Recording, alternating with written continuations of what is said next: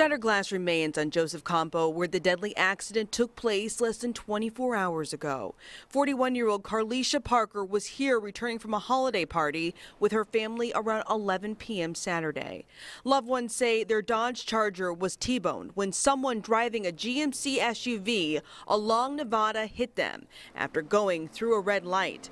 Carlisha, affectionately known as Mika, was killed. 3 other family members, including her husband and 16-year-old daughter, were hurt.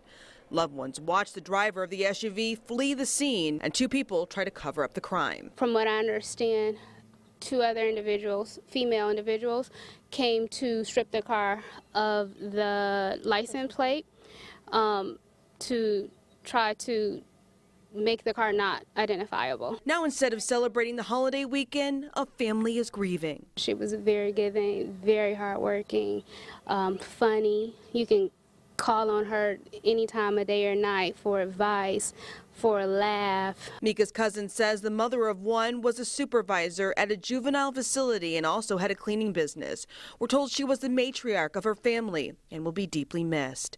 Loved ones have something to say for the person responsible. I would say turn yourself in, and because a family is grieving.